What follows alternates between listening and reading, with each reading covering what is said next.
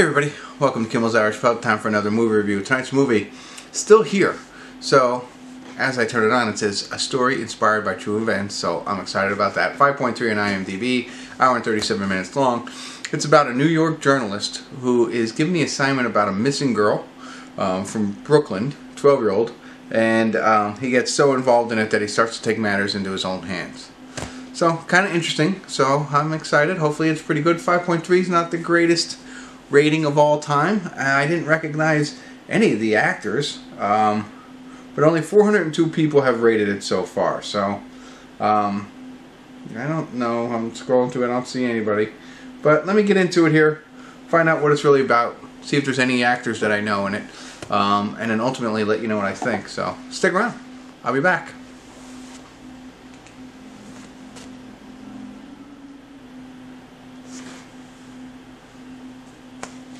Hey everybody, I want to do a quick check-in. We're watching Still Here. We're at the 44-minute, 46-second mark. And it's really good. I don't know why the ratings are low. I mean, maybe it's going to get bad here. I don't know how it's going to end, which is probably going to affect how I feel about the film. But let me catch you up real quick. So, it's kind of what they said. There's a black family in Brooklyn whose child goes missing. For about 8 days, and that's when this reporter finds out about it. So this reporter who works for the Chronicle, his boss assigns him this and says, you know, basically what has happened, and he proves this to be true, is like the cops put no effort into finding the girl. They came, they searched the building, and then they closed the case, you know. So, it was really poorly handled, obviously. So he, you know, it's interesting to gauge on, you know, what his intentions are. You know, his intentions initially are to write a story, and because he's a writer, but you also get the sense that maybe he does care a little bit, and you know, that's the sense I get anyway.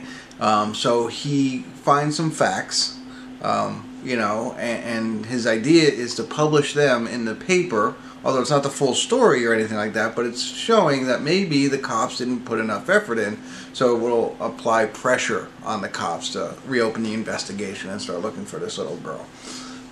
And so that's the whole intention, and then what happens kind of happens, which I don't want to spoil it for you, but you can see. So now this reporter is becoming more involved. I think now he definitely cares and is very interested in helping this family find their daughter in some way. Real quick, his name is Johnny Whitworth. I know I'm going to date myself on this one, but I saw him come up and I'm like, who is it? Who is, you know, I've seen his face. He looks like Jim Carrey in this movie, so that's not going to help, but he's got the helmet hair and he's got a big beard on. And I was like, I recognize him, and I had to look back, but he's AJ from Empire Records. So if you ever saw Empire Records, if not, check it out. I know it's a late 90s film, like I said, dating myself, but he's our main actor in this. He's the only guy I recognized, but he's the reporter trying to help. So I'm heavily invested in this. It's very interesting. It's, you know, having daughters, and having one of them go missing. She's 12 years old. I have a 12-year-old daughter. You know what I mean? I couldn't imagine it, and what they're going through, and the fact that nobody's going to help them, kind of thing. And I'll leave you with this fact that they say in the beginning of the film that I didn't realize. Maybe I did, but I never sat and thought about it more. They say 500,000, 500,000 children go missing in the United States a year. It's like, wow, okay, break that down. That means when you break it down by 365 days, that's like 1,360, something like that. Children go missing every day. 1,300 kids go missing every day. And I mean, then you divide it by the total number of hours, which I had to do on a calculator. It's like 57 kids an hour go missing in the United States. That is astonishing to me. I can't believe that. You know, so you know, I'm sure everybody's like, yeah, duh, we know all that. And I've heard, like, you know, how many, like, a person gets murdered like every 3 minutes or something like that, whatever. But when you think about these kids going missing, 57 kids missing. So by the time I get done watching this movie, 57 kids have gone missing. Unbelievable. Anyway, so interesting. So I'm interested. I'm surprised the scores are real low. We'll see what happens with the rest of this, and see where it goes. Hopefully, you know, it's an ending I like, but I won't tell you either way. You'll have to watch it yourself. But I'll get back to it, and hopefully it continues to be as interesting as it is. And I'll see at the credits and try and give you enough information to let you know if it's worth watching. But I won't spoil it. So stick around. I mean, you tell me if this.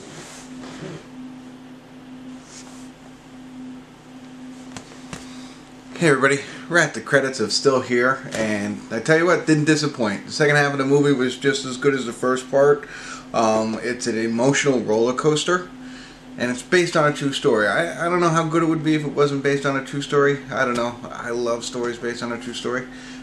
So where it does fall short for me, for those of you who've maybe seen a review from me before, there's a couple of things I like based on true stories, and one of those things is the post credits, or the, you know, pre-credits, I guess it is, blurbs about what has happened since the film, you know, what happens to everybody else. So that's not in here. I also enjoy little pictures of the actual people, you know, or video or things like that, you know, and it makes it a little bit more relatable. Those two things are missing from this film, so that knocks it down a little bit in my book, but that's just me. That's something I like and I look forward to. But other than that, I think it's good. It's a good, like I said, it's a roller coaster. I liked everybody. I tell you what, the one police officer, the one detective, the Irish detective, I believe he was Irish. I at first wasn't crazy about his character, wasn't crazy about his acting either. I think that's one flaw, but in the end, it gets a little bit better. Not so much the acting, but the character, I guess. So, you know, but, you know, the father did a phenomenal job, whoever the actor was, and I liked Jonathan, what was his name, Whitworth. I thought he did great, and Morris McRae was the father, I believe. Yes, yeah, so he did a great job. And that's really, you know, they're the bulk of the acting in it. Everybody else has the two cops as well. But really good. I liked it a lot. I think it's a good sleeper movie. So I didn't know how this ended up on my list, especially when I seen there's no actors I knew who were in it. Must have read it somewhere and decided to plop it in, and it's worth it. So, you know, again, you have to be prepared for emotions in this one, but definitely worth it, I think. A little hidden gem for you. So check it out. I can't give you any more. I think I've given you enough in the first check-in to wet your whistle, if you will. So if you like what I said in the beginning, you'll enjoy this film if you like these types of films. So that's all I got for you. Can't do any more. If you do check it out, love to hear your thoughts. Drop me some comments. What'd you think? Pretty good. Try not to spoil it for other people. And I mean, maybe you already know, it's probably a publicly known type thing, but I'm not spilling. But there you go. So check it out. I think it's worth it. I'm probably a 7. It'd be an 8 if they would have done those 2 extra things. Maybe I'm all the way up to a 7 on this one, because I'm pleasantly surprised. And I think sometimes too my ratings are based on, you know, expectations going in when it was like 5 something, and then when you come out of it. So you go with low expectations and they exceed them. I think that kind of inflates my score a little bit, but that's okay.